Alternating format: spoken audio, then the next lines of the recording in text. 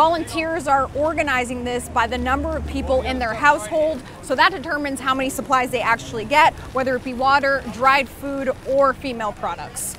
The house, all the furniture gone, a bunch of technology gone. It's all bad. Using a truck they borrowed from a friend, Sergio Berenstein and his family came to get water and food.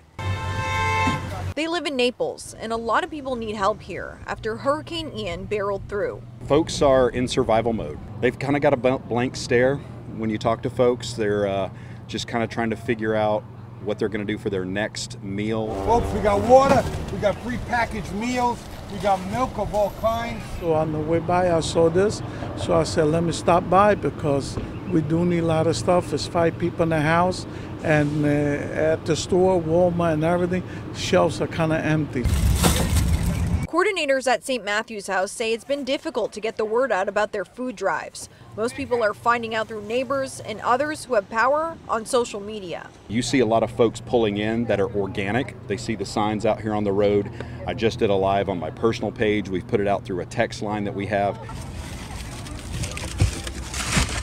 A lot of these volunteers also hunkered down and battled the storm. Rhiannon Connors says her home sustained no damage. My hearts go out to everyone who's impacted, and I'm just trying to do the best that I can and help people in whatever way I can. God bless you guys. Bye. Thank you. It may take some time for the Naples community to accept what happened, but people here say they'll stick together and rebuild shoulder to shoulder. So we're a little shaken, yeah, but stuff happens in life. Life isn't fair. That's what my dad tells me.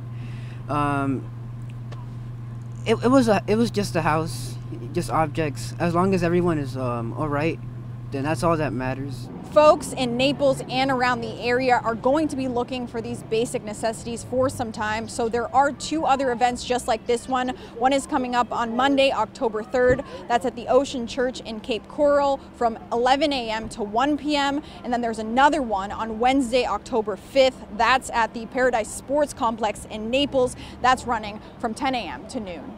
In Naples, I'm Alex Bozargian for Fox 4.